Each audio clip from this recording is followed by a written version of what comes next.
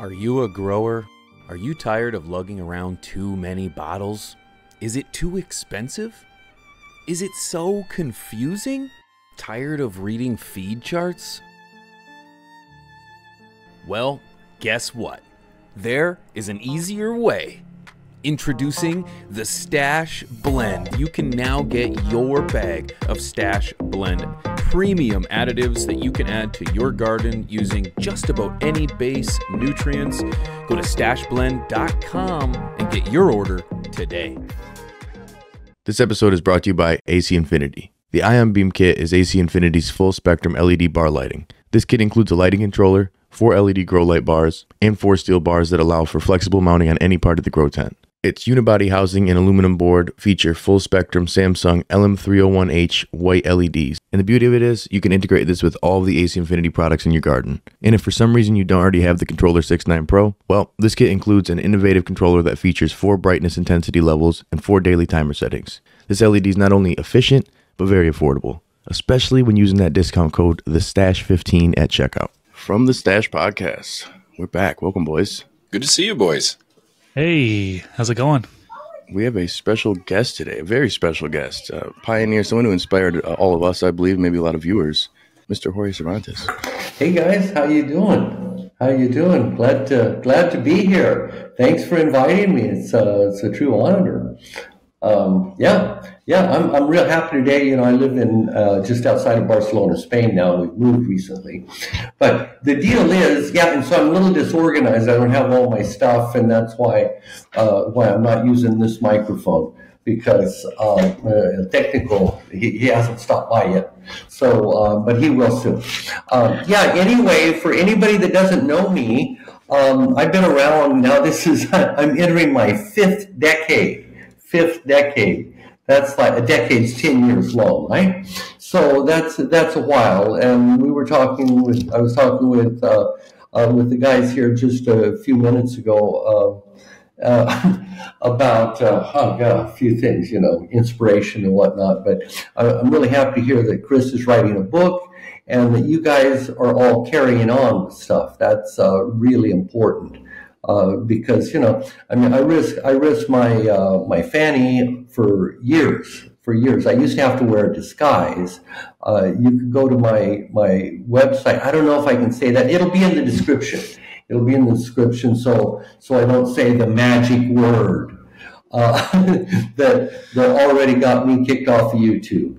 A few times. And I've been reprimanded nonstop. So it was a little bit rough, and but so is life. So what the heck? But anyway, just a little bit of background about me. I've written.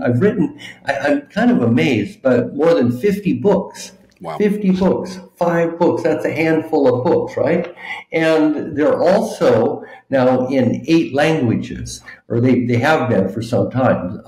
And I published them over the years when I was here in Europe, because I've been here for quite a while, and I traveled extensively in Latin America and Western Europe, Australia, and obviously the United States. I'm a U.S. citizen, and Canada. So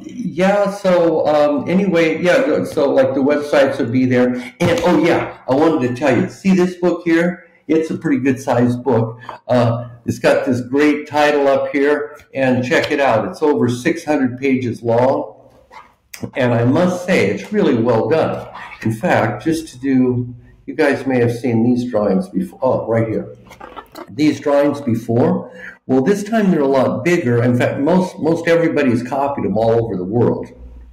But it took me 7 different press checks, about $15,000 US dollars, to go through that, to make sure that these colors were correct. They had to be correct, because if they're not correct, well then you're wrong, and you can't be wrong. When you're looking at plants, you gotta be able to diagnose nutrient deficiencies and excesses properly. So anyway, it's a real good book, and like I say, it's free on my website. The website's going to be down in the description below, and yeah, and doesn't matter what language you talk. Well, actually, you can only talk 8 different languages, not just English. First one it went into was Spanish. Yeah, I mean, it's funny. See, here in Europe, a lot of people talk more than one language. Myself, I only talk 2, and I feel a little bit limited. I can understand several others. Italian and Portuguese is pretty easy, and French it's a little bit rougher. I can read it okay, and also Catalan, I can read that. But speaking it, I really don't have command. So anyway, so if anybody else from a different country, and obviously if you're Canadian or in Latino, you can get it in either French or Spanish. Yeah, and I've written several others, that are in those languages too. Yeah, and I used to write for this magazine. Actually, this just came out not that long ago. Actually, in 2007, it's a compendium of articles that I wrote. It was, I don't know, for the last 3 or 4 years worth of articles that I wrote. Because I worked for this magazine right here for, about 20 years. I wrote for them, maybe 25. I used to, in fact, we'll see. This is kind of funny. Look, it's a much different face on there today, or that I see today than there is then.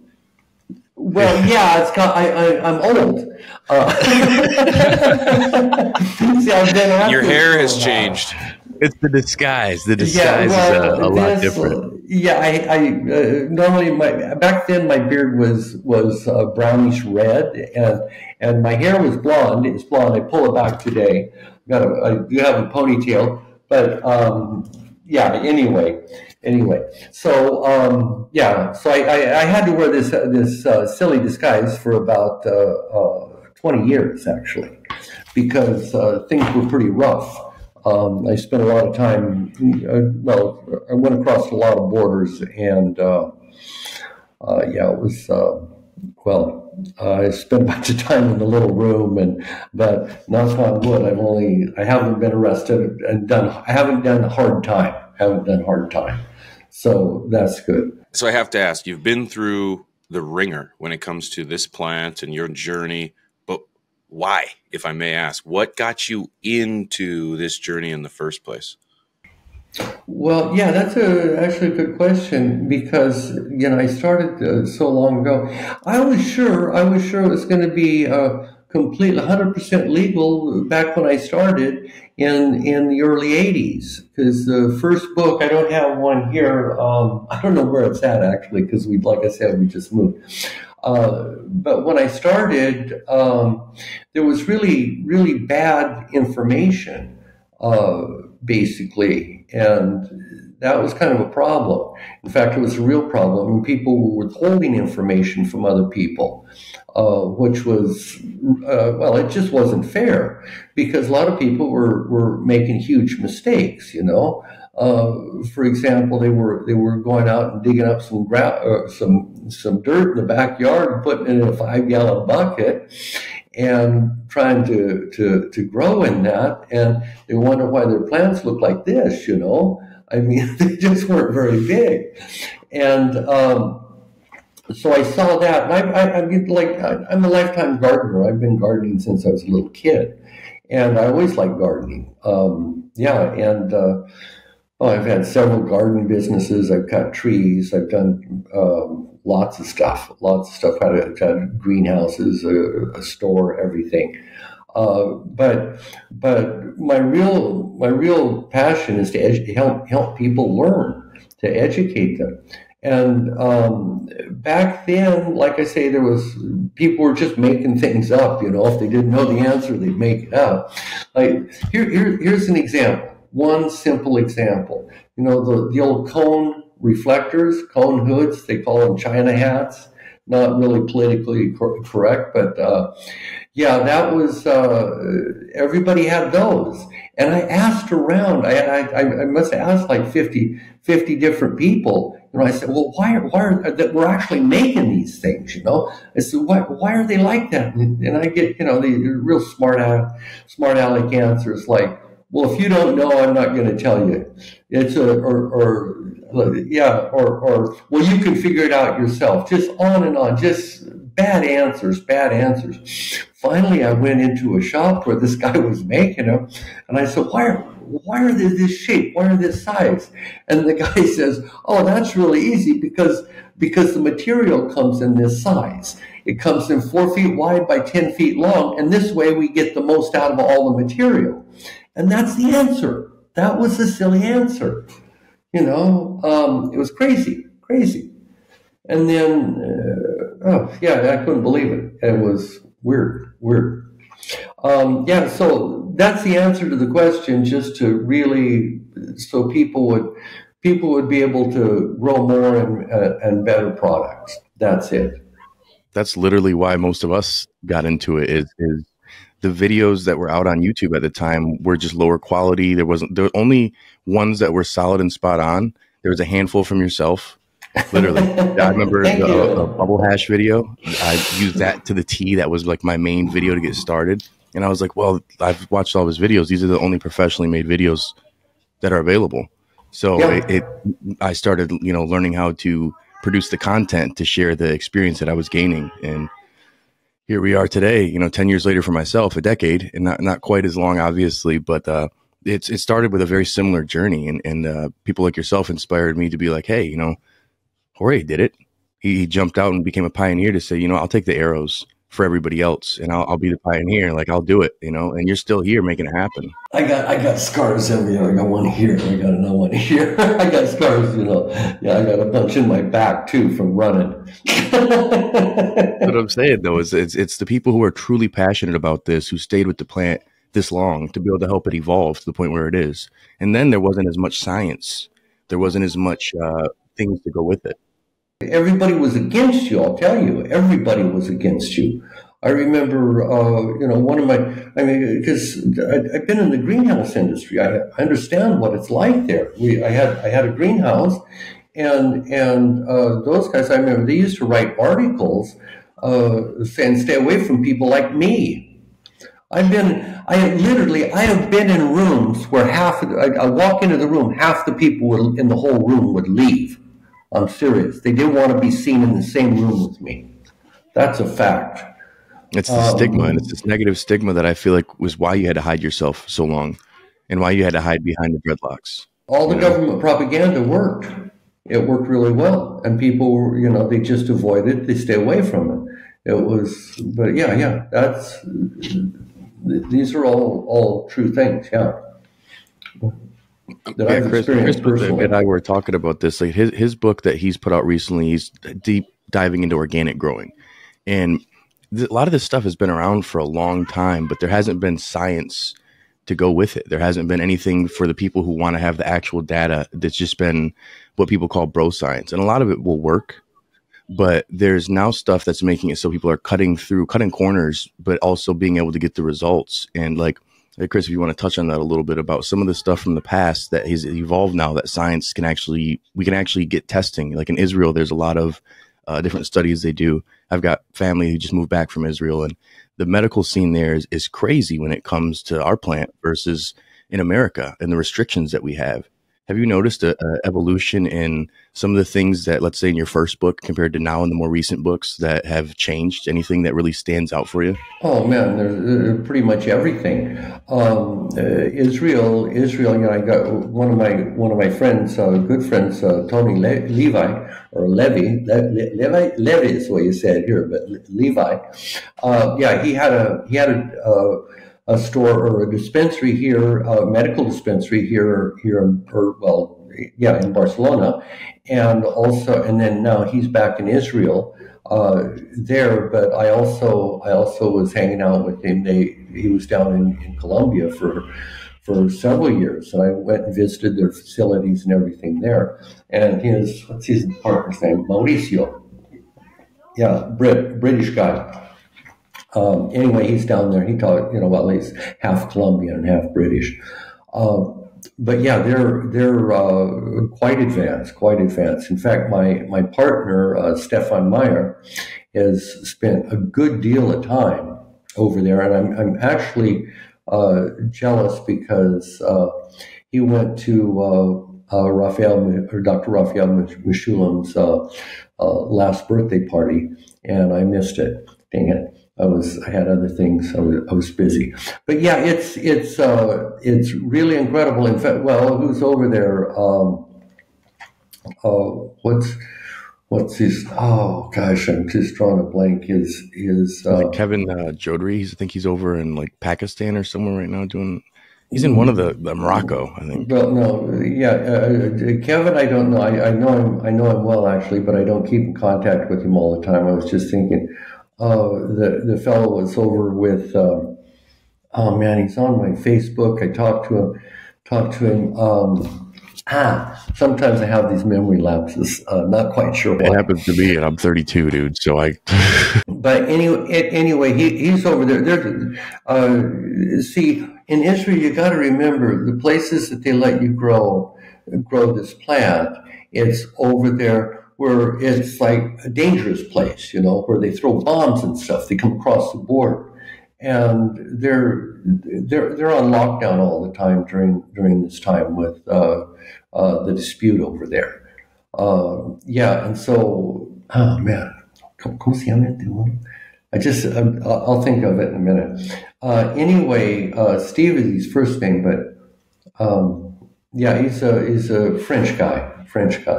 Real nice, kind of a quiet guy, incredible grower. But yeah, they're throwing bombs over there all the time, and well, his lot of people have been killed right around him, right around there. Yeah, it's sad. It's a sad situation. That's absolutely the case. It's tough because when you got a lot of things, like I feel like that's stopping the scientific evolution. A lot of these things, there's been a heavy uptick, let's say, in I wouldn't say genetic modification, but basically increasing THC with artificial tricks that they're doing, and the scientists are making it so it's for medicinal purposes, we'll say. Is there things that you saw from the past that are seeing now that have science that are backing it more? Oh yeah, one of my good friends and a guy I work with all the time is Dr. Gary Yates. He used to work for Seedsman. He still works, he still writes articles for them. Yeah, it's like Dr. Gary Yates, Stefan Meyer, and me. We formed like this loose partnership. Well, Stefan's a direct on partner, but Gary, we're bringing him in real soon. But he's got a degree in microbiology and also genetics, doctorate's degree. And he's just one of the smartest guys I know, and he's real approachable. I mean, a lot of these guys, especially with the big companies and stuff, they tend to like really focus and go down a rabbit hole. And they're not so they're not very broad spectrum, so to speak. Yeah, and also one of the places over here is, it's actually in Switzerland. Pure Gene Pure Gene's the name of it. They've done incredible things with studying things that they're learning. And the deal is right now, see, it's way, for example, because what we've got to do is squeeze down together the last like 80 years of breeding into the next 5 to 10 years. Because, for example, if you look at maize or something, corn or wheat, these are big commercial crops, or soybeans. There's tons of information on them, but they've been growing and breeding for years and years, since really it started in the 1920s. Now, and then there's just an exponential curve like this. And in the 50s, all the way to present day, there's been incredible development there. So Now, though, we're really fortunate because everything's come together at once. The plant's now legal, or more legal than it was yesterday or the day before, and technology is really inexpensive right now. I mean, look at us. We can talk. I can talk to you from Europe, and you guys are probably in all different places. I just look at your background, and you're all in different locations. I'm not sure about the states or the country. We're actually in the same room. We're talking. Hey, Rob. You're in the same room? No. Michigan here, Nevada, and then Canada. So yeah, I mean, and then Spain. Like the fact that we have this ability to reach such far areas. That's kind of what my thought process was with the question, is like the fact that such a small mass, of Israel, a tiny little place, is getting so much science that's now coming into the States, or in like, let's say where Dr. Bruce Bugbee is doing a lot of his studies. It's one university, and how much is coming out of that. In Utah of all places. Yeah, I never would have guessed Utah, That's so of all places. Yes. I forget it at Utah. Yeah, like, that's pretty amazing. Science has shot past what, we'd say bro science, but a lot of that stuff from the past does meet now, and we're like, oh, well, I've been doing this for years. I've been doing this for a long time. People say beat your plants up. I've been training my plants for years by beating them up. I don't know. The thing is, see, nobody could talk. Everybody was afraid to talk about it. That's one of the things I learned early on. There were people like us everywhere, all as well in America, very much so. I grew up on the West Coast in Oregon, and lived both in California and Washington over the course, well, my earlier lifetime, and later I left the United States. Things changed there. I found people all over the place, everywhere, that were interested, that had the same interests. Maybe I just ran into them. Maybe it's, I've got a magnet or something on me, and they have a magnet. We're attracted to each other. But they're literally everywhere. There's about 10% of the population, as a matter of fact, and hardcore people like us, or maybe less than 1%, I'm guessing. But what I found, look at Israel. I mean, they've got the best desalinization plants in the world. They also invented the drip irrigation. They made the desert bloom, and there's a lot of Arabic countries right now, or half a dozen. Saudi Arabia is one, that have really made the desert bloom, and they've done really just a marvelous job at it, and it's all because of simple, that was a lot of it's simple science, but now it's getting very, very advanced. We got all kinds of monitors, and we can track things, and but with the genetic studies, that's where I'm putting all my energy right now, is into genetic studies, and that's why I'm staying so close to Stefan and obviously my partner, I said a few times, but and him and Gary, Dr. Gary Yates. It's just funny to call him Dr. Gary Yates. I don't know, but he's a doctor. He's got a doctor's degree.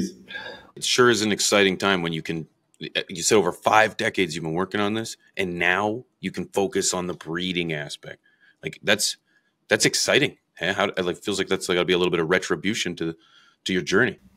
Well, yeah, it really is, because it's interesting, because if you look at the industrial side of stuff, I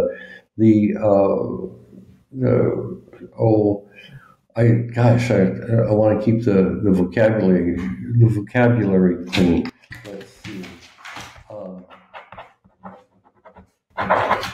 All the breeding that was done for this plant here.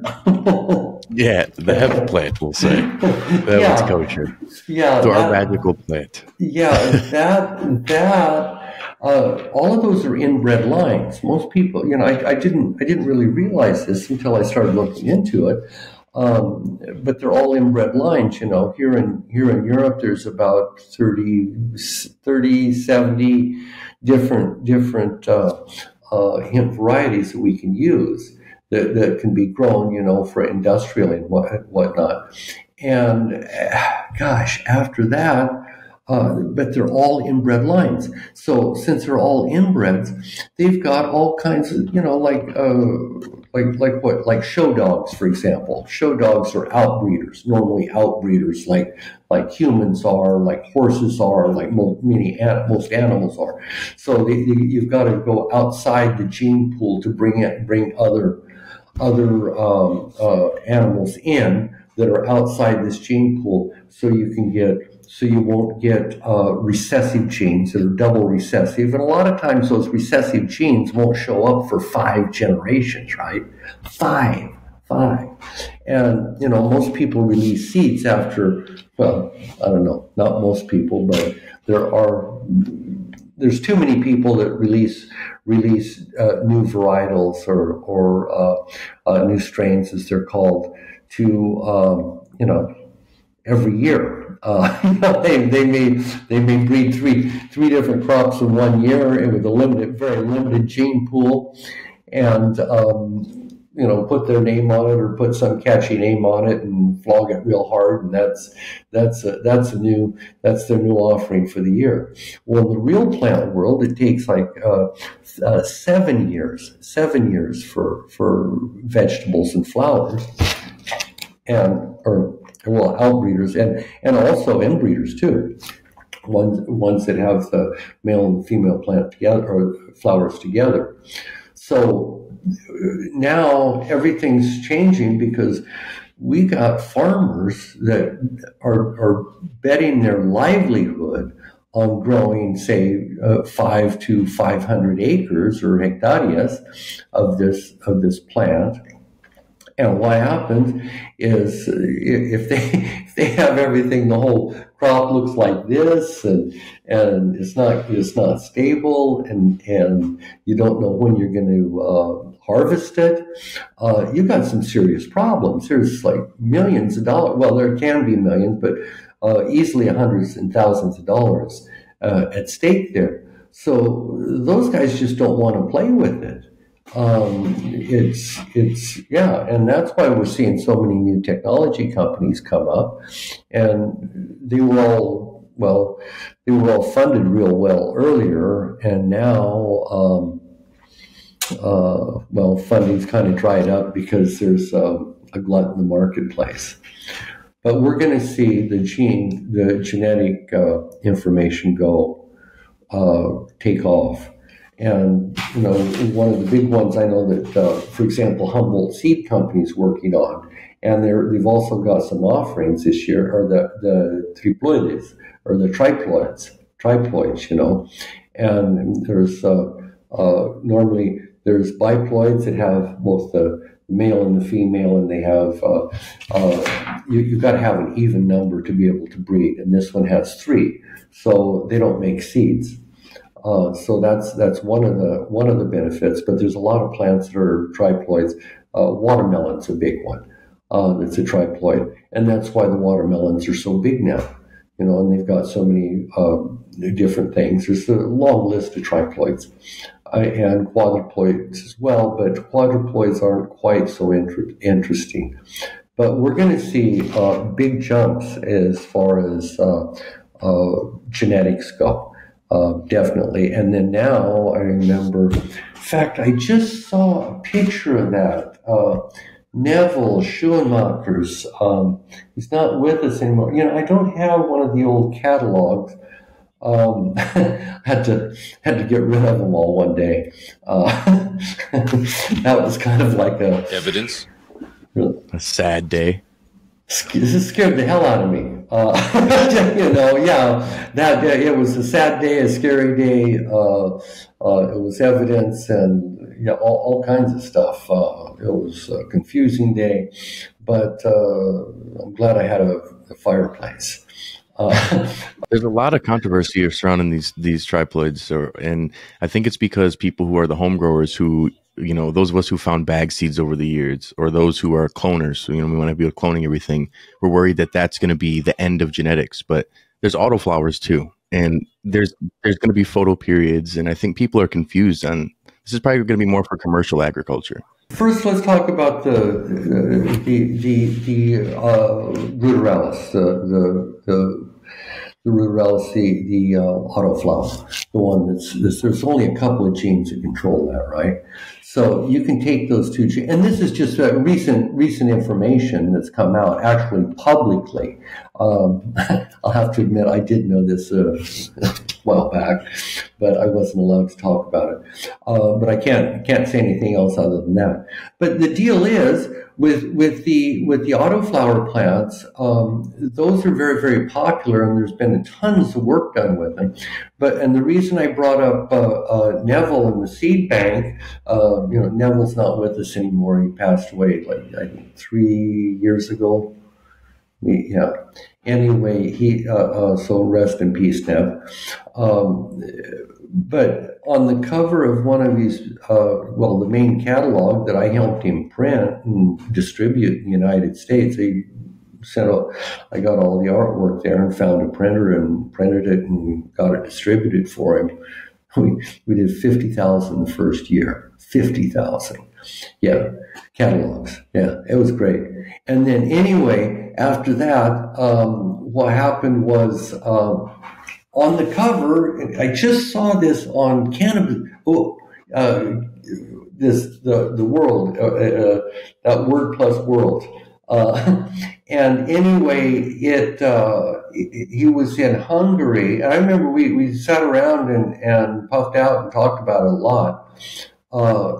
There was this plant, a ruderalis plant, auto-flowering plant, and it's alongside the highway in Hungary.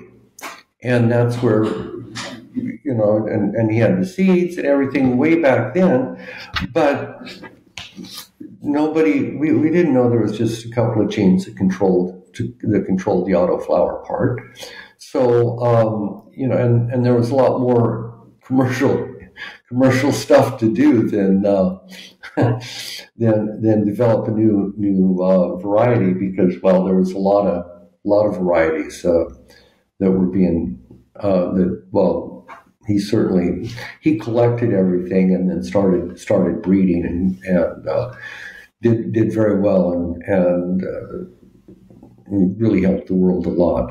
But that was back in the early 80s. Anyway, nobody could do anything with that plant because they didn't know what to do. And then later, some years later, it was Sasha from he has a big farm outside of Montreal. He comes over to the Spanabiz. Not every year, but about every third year he's here. He was here the last couple of years because of COVID and there wasn't one. But he's the first one that really took and did anything with that plant, because he's in really a rough climate up there in outside of Montreal and Eastern Canada, and they have those 6-month winters and stuff. So and then he developed one. It was called the White Dwarf, and then after that we had it was big over here. We call it Enano Blanco, the same name, just Spanish, but Enano Blanco. And then they developed it from that. But now, gosh, I was in my hometown, Ontario, Oregon, 2 years ago, and there's a doctor there. He's professor emeritus at Oregon State University. Dr. Clint Schock is his name, and he's a lifetime breeder. He's spent 20 years and talks okay Portuguese. He spent about 20 years, 15 years, I think, in southern Brazil, working on stevia. He's got a whole house. I went over to his house. Well, the one house that he has over at the Oregon State University Research Center in Ontario, Oregon. This whole house is full of seeds. The whole thing. He's got, it's amazing.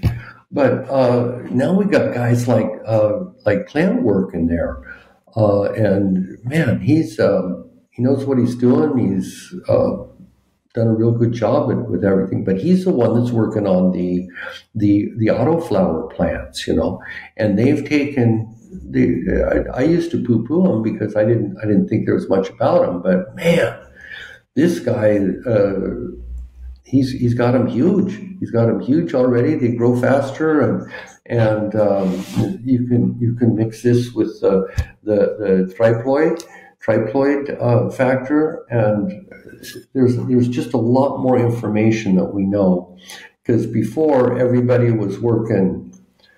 Well, they were just in the basement, and the gene pool was limited. And you really have to have thousands of plants. And then as well, there's all kinds of breeding programs. Breeding's really, it's about numbers, and it's about collecting data. And that's really the long and short of it.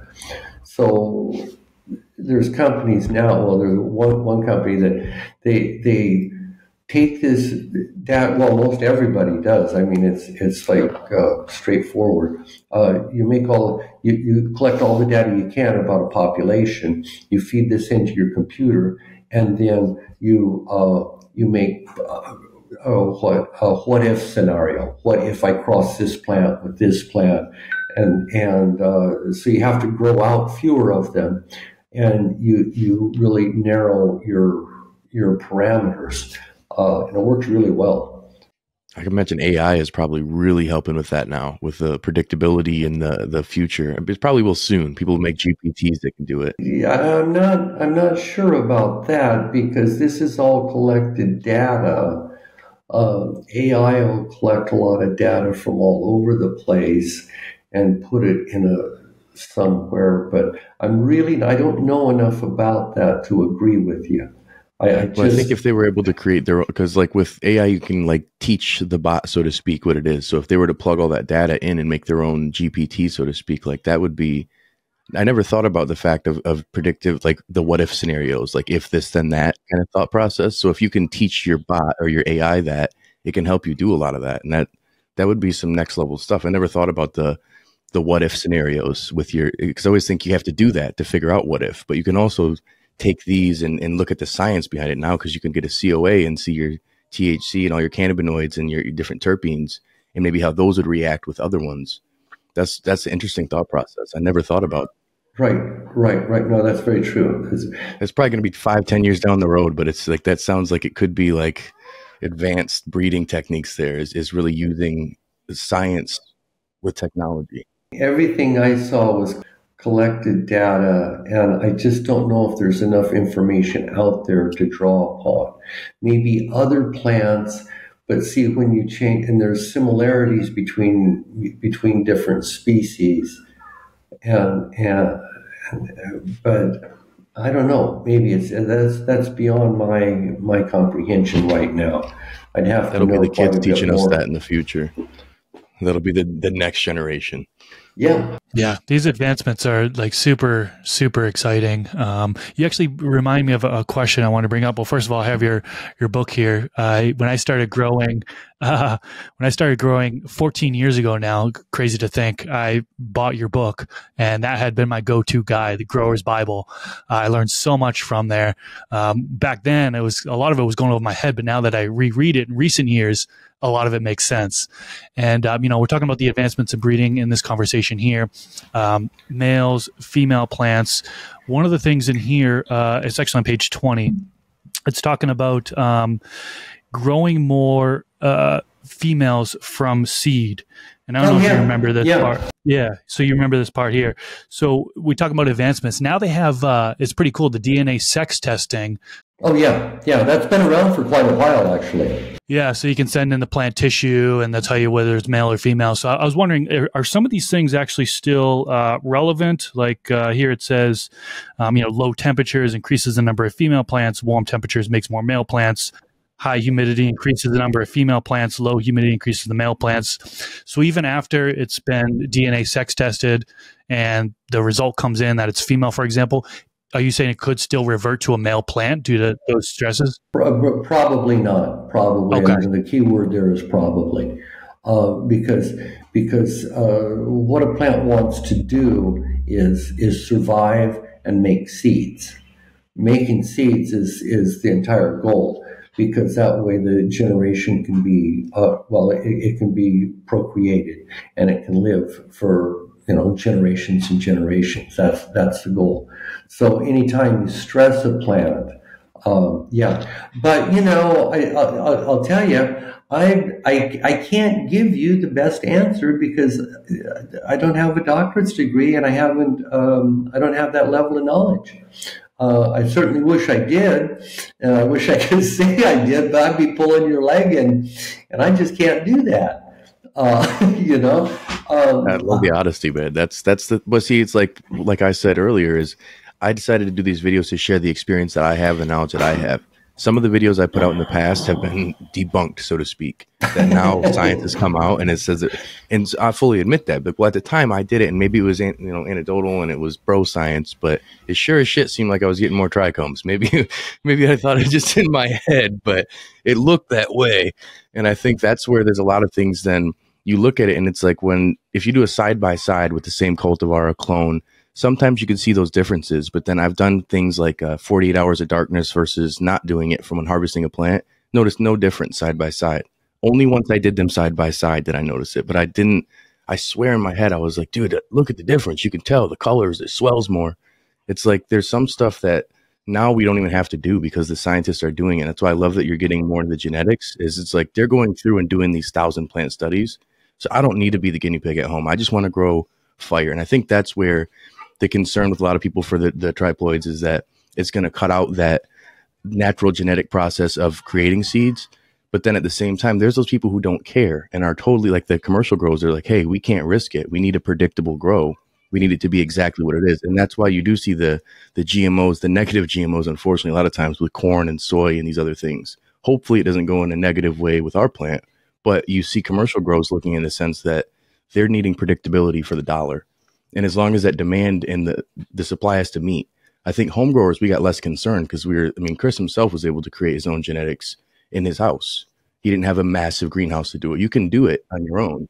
But I think that it's the passion. If you're not really passionate about it, then maybe you're willing to just pay every time. It's cheaper than going to Dispo. Well, it's way better to deal with educated people and know what the heck's going on.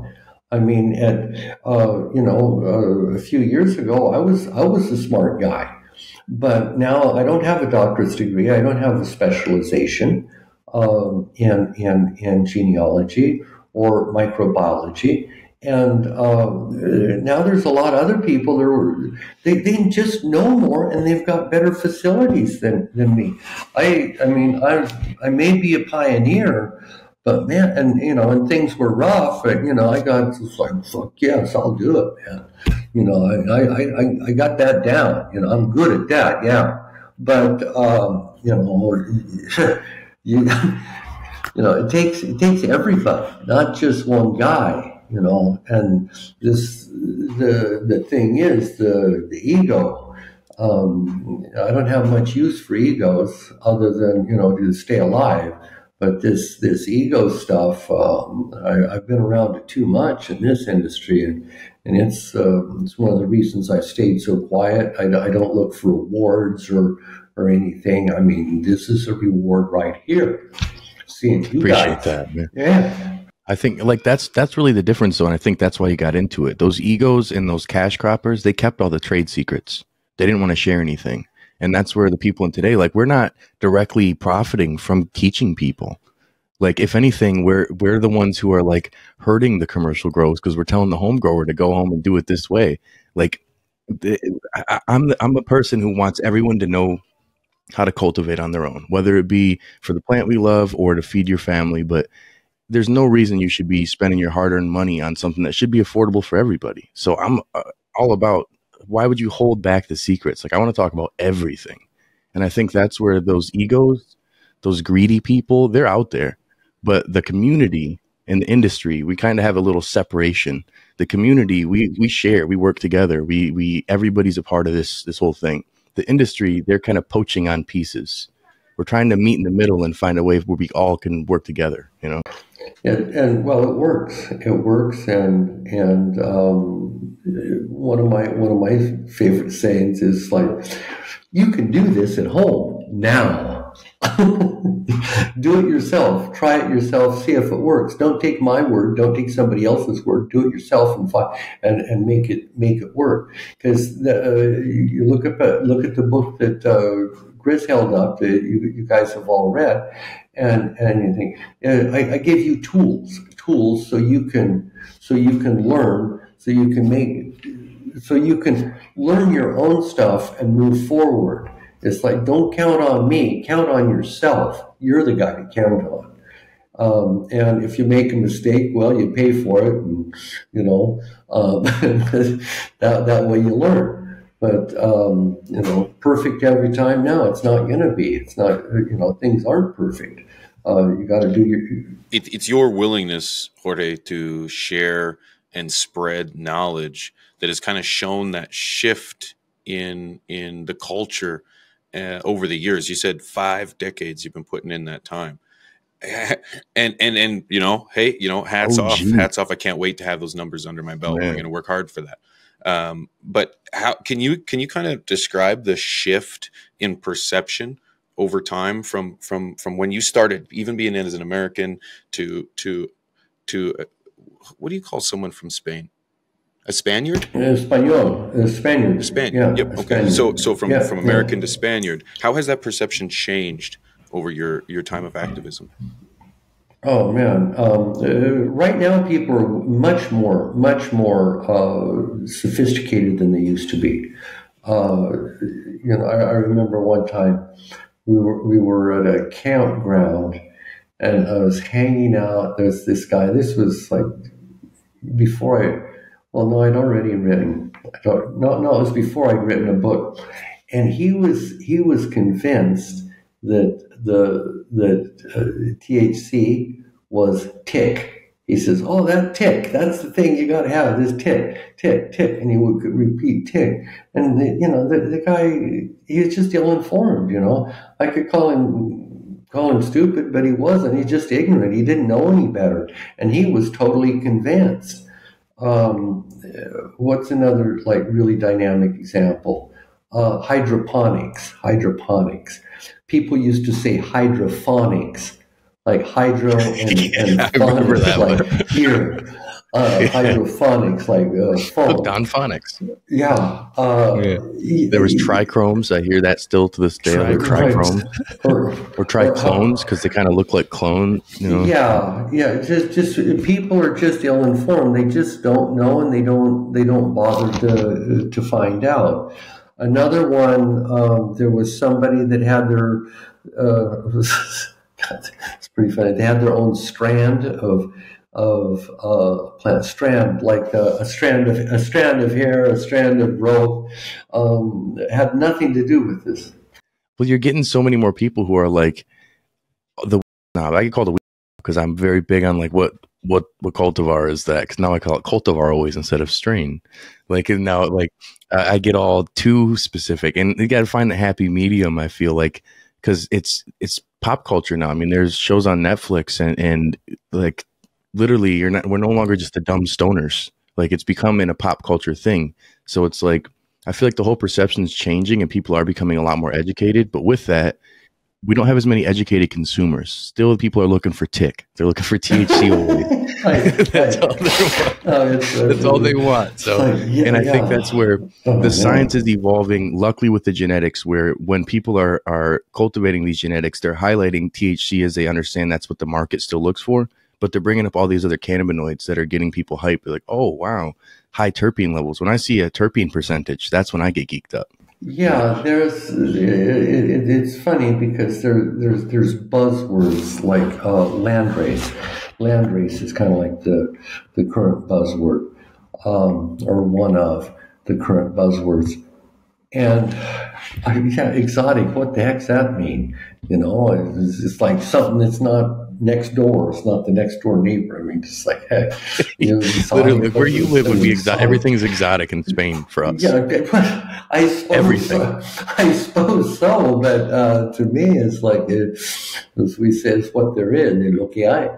It's I don't see it so exotic as much. We've got a lot of old buildings here. In fact, those are exotically old, though.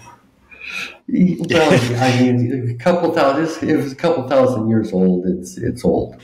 But I think we've got a misconception with a lot of the people is they look at what we used to have, and we still do have areas in America that are prohibition states, and there's countries that still are battling for legalization, which is crazy to me that it still is a conversation, especially when now we're looking at corporate greed. Well, this is the opportunity for you to come and grab some quick cash. For the first 2 years, every state that does it makes $1 billion plus, and the worst companies flourish and then vanish. But it's like, it breaks ground for the masses. And I get mad as the home grower and as someone who's been involved in the commercial side where I'm like, ugh. But everyone who benefits is the masses of people who can consume, whether it be medicinally or recreationally.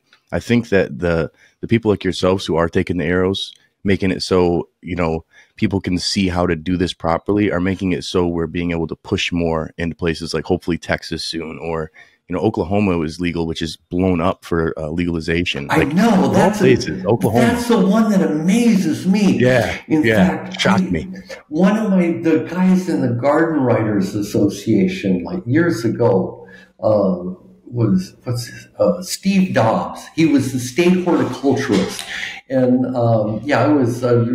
we were friends. I mean, I liked the guy. He was just so kind of, he's who he was. I mean, I learned a lot from him too, but I just can't see that state being a legal state. I remember Steve so well. And that was like, 25 years ago or more that I knew him. And, well, the history of Oklahoma is really incredible. Oklahoma used to be the Badlands, the no man's land. You could go there because the eastern United States, they all had laws. Oklahoma was the only state that didn't have laws. And that's where all of the criminals went. They all hung out there, yeah. And then there was another guy, I'm kind of a history buff, I don't know, it's off the subject. Another guy named, what's his first name? His last name was Bass. He was a black guy, a freed slave, real smart guy, tough guy. Well, he was the biggest bounty hunter in the entire history of bounty hunters. He brought in over 100 different criminals, took them in criminals, meaning they had to come in to face trial. And most of them he didn't really pull a gun on or anything. He befriended them and tied them up or put handcuffs. Well, he didn't really have handcuffs on, but he caught them. And this is the kicker. Everybody believes there's some people that believe that, actually more people believe this than not. But remember the old series, The Lone Ranger? I don't know if you guys know that one, The Lone Ranger. It was really big when I was growing up. The Lone Ranger is based on this guy, Bass. That's his last name, Bass. Yeah, you can look him up, B-A-S-S. Yeah, quite an interesting guy. Yeah, and with an area like Oklahoma, you wouldn't think like that whole area, and that's what I'm saying, like that southern kind of region of legalization. Oklahoma's community is huge. I mean, with the Cowboy Cup and with the amount of people who are our viewers who are from Oklahoma who are like huge enthusiasts of this plant, it's crazy. And like you said, everywhere you go, doesn't matter where you go, there's somebody who is super passionate about this plant, and it's I don't see that like with orchids. I know there's orchid societies. No, orchids. I have to say, orchids maybe it's the wrong one. That would be one. Yeah, that's the wrong one because those guys they're like all they're nutcases, all of them. My uncle's a mad orchid. Like exactly. Yeah, so there's a few plants though. That's what maybe that was the like one that are people are enthusiasts. Like it's their lifestyle. This is our whole my main channel is The Plant Lifestyle. That's the name of it. We'll say The Plant. And it's like, I'm so passionate about this. And it's hard to think that there's any areas that are illegal, that are prohibition areas that don't have people like us that are there who are trying to breed, who are trying to grow, who are trying to evolve in this space and are looking at people like us on the internet as their pioneers and are teaching them these things. So it's cool to see that the inspiration and how this can flow, the green wave will so to speak, that's coming over the whole world. Good. And then they can start their own podcast and help other people too, because that's the big thing. We got to spread this information out and make sure everybody's got a complete opportunity to grow. Absolutely. Yeah, and in fact, one of my and I was just texting back and forth with him. Real good friend of mine is Jeff Lowenfels. He's he wrote Teaming with Microbes, Teaming with Everything. He's got, I don't even know how many books he's got. He's got also a a great, pioneer of the game. The guy's very, very bright guy. A lot of people credit his books as starting them with cultivation, period. Good. Because he's just a wonderful guy. But he and I met him. He used to be Assistant Attorney General in Alaska, actually. And he was the one that wrote into the law when the plant was legalized up there that that your house, your car, your tent, all of these counted as your domicile. So if you were in your tent out in the country and you had a problem, you couldn't be arrested. You had a strong defense. Yeah, he was the one that added that. He doesn't always blow his own horn, but not. I mean, he's not even good at it. But I'll tell you what he's done. He's oh man, he started a very big program in the Garden Writers Association called Plant a Row for the Hungry. And it's a real simple program to start. It's just everybody participates, and it costs nothing to publicize it. And so my idea, and I've talked about publicizing it, but there really hasn't been enough of our favorite plant to promote it until the last few years. Now there's a glut of our favorite plant, so it's much easier to promote it, because otherwise, it had where I've got euros here. It had a euro figure on it. Yeah, I'll hold up the euro. It had a monetary value, right? So now it's got much less of a monetary value, and it's much easier to give away. And I think now would be a real good time to start it. But plant for a patient is what I'd like to start, and I'd like to get a lot of people interested. But Jeff pretty much single-handedly started that program in the Garden Writers, and now, because before that they had the Gleaners societies, is all, but they didn't have anything about hunger, and now a lot of people are able to plant more than they need, and they can give it away. I'm sure that, people that sell it aren't going to be happy, but so what? So what? Get over it. Honestly, people who need it wouldn't be buying it from you. Yeah. I don't have the money for it. They're not your customer. Yeah, look, I've helped a few million people, right? And so what happens to me? I got all these friends everywhere. That's better than money? Darn right it is. Yeah, you got a legacy. You got a full legacy that you've created. You've inspired thousands of other people to educate, online educators, other authors. That's the power. I think that's where it's like. That's the power of this plant. I was just going to say that exact thing. I think that's the power of this plant, is that it brings so many people together. It changes. You could make money off it. You could change lives with it. You can medicate people with it. You could use it as a buzz. It's an alternative to alcohol. There's so many benefits from it that's just scraping the surface. But I think the issue is that with prohibition still being heavy in places, it's tough for those people without having to relocate. We know ICANN THC, another content creator, another homie of ours, he relocated from his home all the way into America because he wanted to be able to legally, comfortably grow. And plus, it was so expensive to be able to get stuff shipped where he was at. And I think you see people doing that. And if you're that passionate about the planet, it may be worth it. But it's tough if you have a family or if you're in a place of poverty.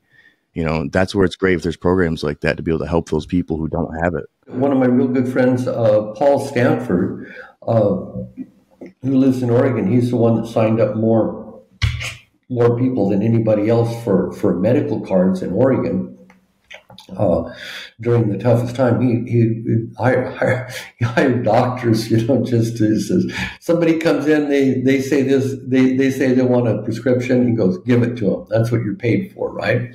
And anyway, he gives away almost an entire crop, pretty much his whole crop every year. And he's one of my heroes. Another hero of mine, good friend too, is Doctor Jeffrey or Jeff Hergenmather. He's the one that started. Well, he was the one that stood up. One of the first guys the first doctor that stood up in California. And these guys are selfless people, and they're just happy all the way. Like down to the bone. They're happy.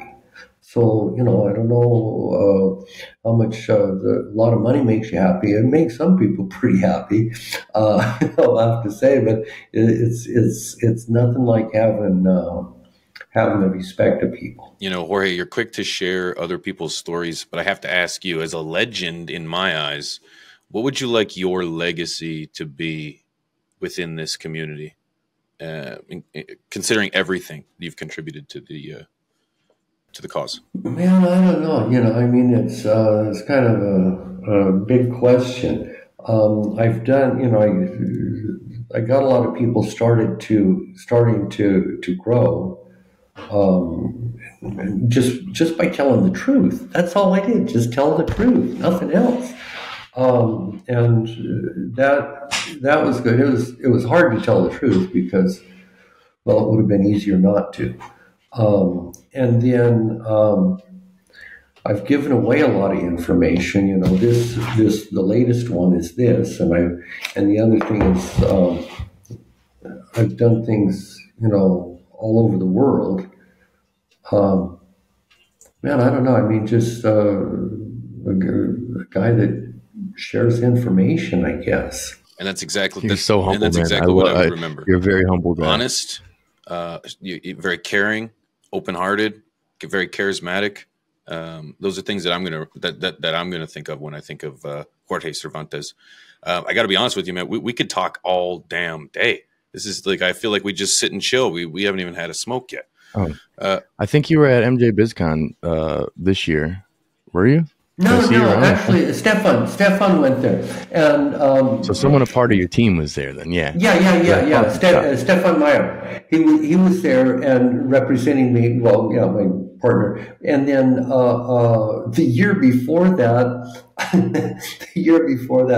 what we did is we because I went to America earlier this year. Last year it was. I went to the Humboldt Seed Company for the I saw that. That was beautiful. That was a lot of fun. I'm really impressed with those guys. They've done a real good job. I'm very happy with all the stuff they're doing. And I gotta. We're talking about Spanibus, and if we end up doing that, and we come out your neck of the woods, I'd love to get together, maybe have an in-person episode. Sure, that'd be great. I don't know if you're currently consuming, but I'd love to consume a little bit with you. Put one in the air. Sure. Spanibus is the biggest. It's the biggest fair in Europe. It used to be the biggest in the world until that the Las Vegas show took over.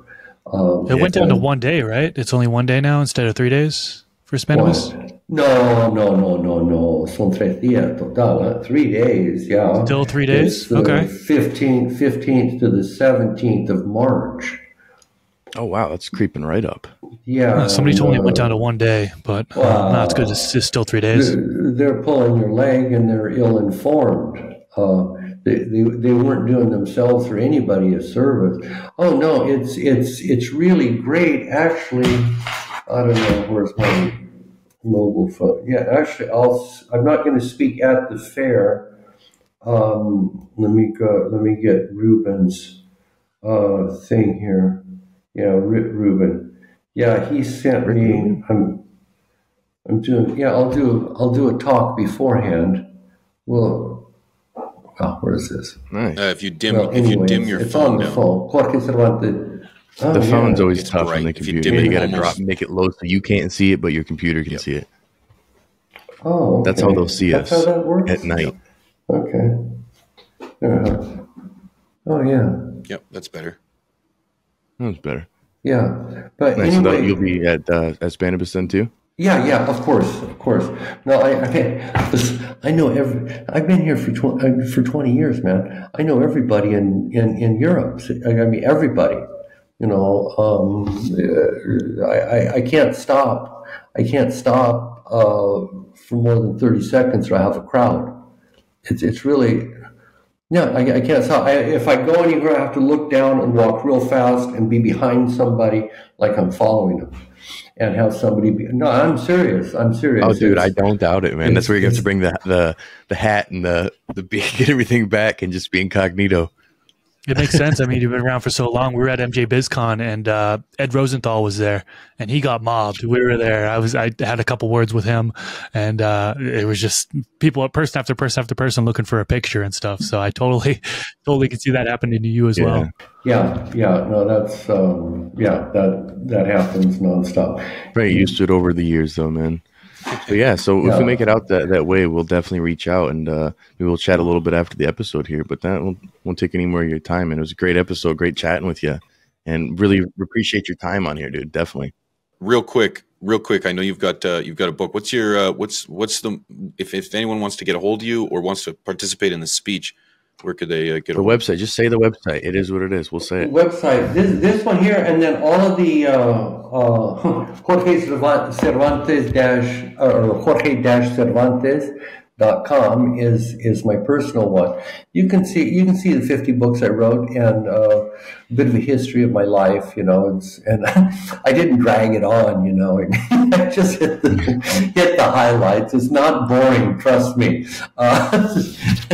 Only imagine, man. One day there'll be a movie of you.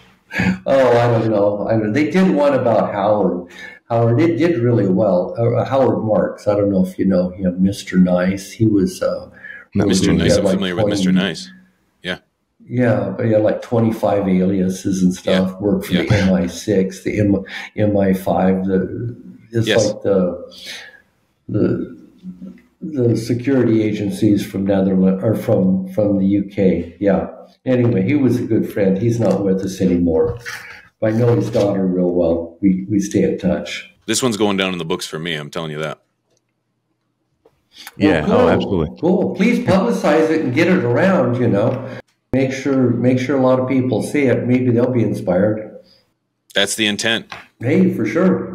So that being said, it's Rob from CLtv, Pigeons 420, Mr. Jorge Cervantes. We'll see you guys next time.